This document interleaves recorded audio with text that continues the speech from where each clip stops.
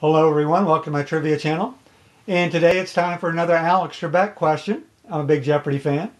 And today's question is, Alex Trebek, who we know as being a Canadian, but what year did he become an American citizen?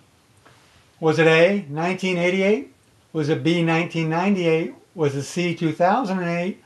Or was it D, never? He's still a Canadian citizen.